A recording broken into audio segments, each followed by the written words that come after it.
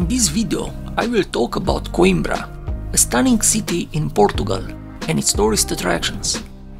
Coimbra is situated halfway between Lisbon and Porto, and is nestled along the river Mondego. The city is famous for its oldest university, beautiful churches, monasteries, cultural institutions, and shopping centers. The population of the municipality is around 143,000 people, and it is the largest city in the Centro region. The city center is divided into two neighborhoods, the lower town and the upper town. The historic heart of the city is situated on Alcazova Hill, also known in the Roman times as Aeminium, where visitors can explore medieval convents, cathedrals, and museums. Coimbra has a rich royal heritage, with entombed kings and a proud history as the capital of Portugal. The city's steep hills, narrow lanes, and parks are best explored on foot. When is the best time of the year to visit Coimbra? Coimbra has a warm summer Mediterranean climate that transitions to a hot summer version, typical of central Portugal. Winter temperatures range between 5 and 7 degrees Celsius at night and 15 to 16 degrees Celsius during the day. Summer temperatures range between 15 to 16 degrees Celsius at night and 28 to 29 degrees Celsius during the day. Precipitation is abundant throughout the year, except for July and August. Despite being distant from the coast, Coimbra's proximity to the Mondego River floodplain gives it a marked Atlantic influence, making winters and summers milder. So spring and early fall are perfect for visiting the city, while the summer can be very hot. Before talking about the tourist attractions of Coimbra, I will present a short history of the city. The city was called Aeminium in Roman times. On a hill by the Mondego River, during the reign of Augustus, the Romans established the civitas of Aeminium. In 1409, the Iberian Peninsula was flooded by barbarians, and the lower Mondego area recognized Hermeric, the landlord of the Suebi, as its ruler. Athasis, the king of the Alans, depopulated and devastated Coimbra and founded a new city called Colimbria. The Visigoths conquered the region later, and the county of Coimbra was created by King Witiza in the 5th to the 8th century. The first Muslim campaigns that occupied the Iberian Peninsula occurred between 1711 and 1715, with Coimbra capitulating to Musa bin Usair in 1714. The reconquest of the territory by the Christians was attained in 1064 by King Ferdinand I of Leon and Castile. In the 12th century, Afonso Henriques expanded the county's frontiers, and his son consolidated a network of castles. Coimbra was divided into an upper city, where the aristocracy and the clergy lived, and a lower city, with the merchant, artisan, and labor centers by the Mondego River, in addition to the old and new Jewish quarters. The city was encircled by a fortified wall, of which some remnants are still visible today, like the Almedina Gate. The city grew around monasteries and convents, including the Monastery of Santa Clara-a-Nova, which was founded in the 4th century and later abandoned due to the floods. In the 15th and 16th centuries, during the Age of Discovery, Coimbra was again one of the main artistic centers of Portugal. Since this period, the city life has revolved around the state-run university. The first half of the 19th century was a difficult period for Coimbra, being invaded by French troops during the Peninsular War. A force of 4,000 Portuguese militia managed to recapture the city on the 6th of October 1810. The city recovered in the second half of the 19th century, with infrastructure improvements like the telegraph, gaslight, the railway system, a railway bridge over the Mondego River, and the renovation of the Portela Bridge, in addition to the broadening of roads and expansion of the city into the Quinta de Santa Cruz. On the 1st of January 1911, electric tramways were inaugurated to connect the old quarter with its expanding periphery.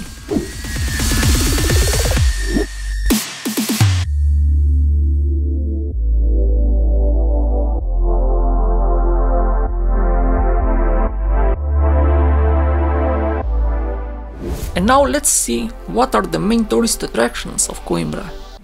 The University of Coimbra, established in Lisbon in 1290 and permanently relocated to Coimbra in 1537, is one of the oldest and continuously operating public research universities in the world.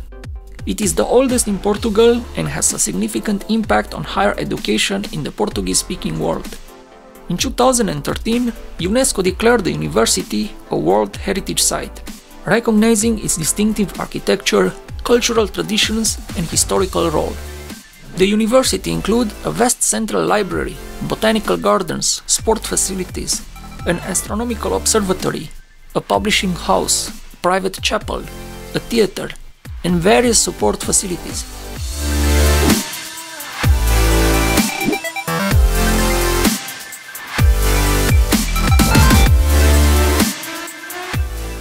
Here is the famous Joanine Library, a Baroque-style library located in the university, with a magnificent collection of books and stunning decoration.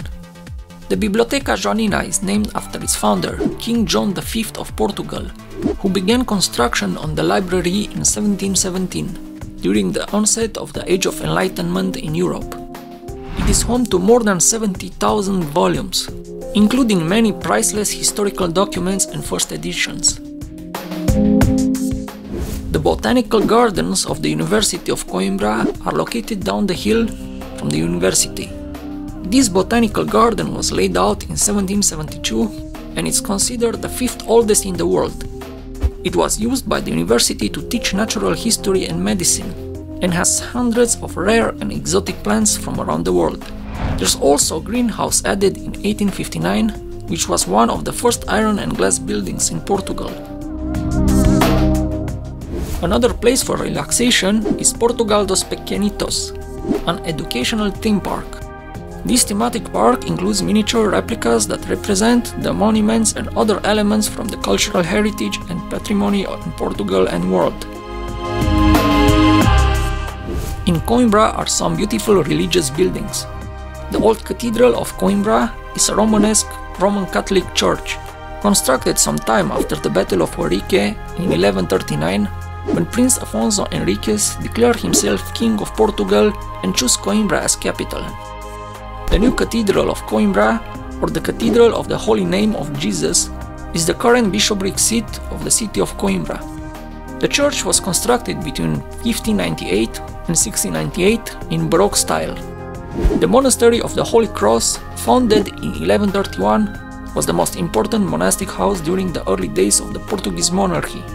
Nothing remains of the early Romanesque monastery, but in the first half of the 16th century, the monastery was completely rebuilt and can be admired today.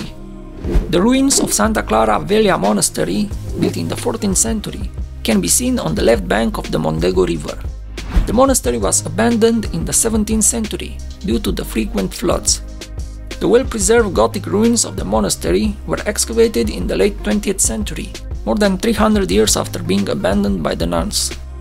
The Convent of Santa Clara-a-Nova, built between 1649 and 1677, replaced the earlier monastery, which had to be abandoned because of the floods. The new monastery didn't recreate the Gothic architecture, and it was instead designed in the Baroque style of the time. It was dedicated to Queen Saint Isabel, and the church given a magnificent gold-covered altarpiece. Another interesting attraction is the Almedina Arch, which was the main gateway of the medieval wall. It is said that the older part of the door is from the 9th century. The function of the Almedina Tower, erected over the Almedina Arch, was to protect the main gateway into the city. The most important museum you should visit here is the National Museum Machado de Castro, an art museum named after the famous Portuguese sculptor Joaquim Machado de Castro.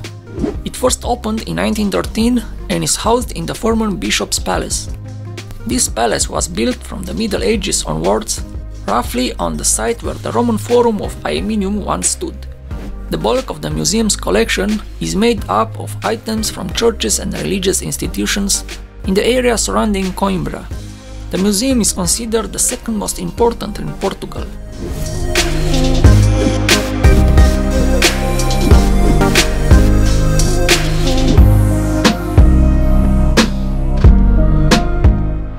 A very relaxing activity to do while visiting Coimbra is to take a boat ride along the Rio Mondego.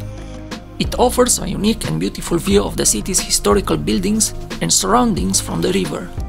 It's a different way to experience the city and its charm. I hope you enjoyed our video. If you know other interesting places in Coimbra that I forgot to mention, please write about them in a comment below. And remember that you can help our channel to grow by just pressing the like button and by sharing this video with your friends.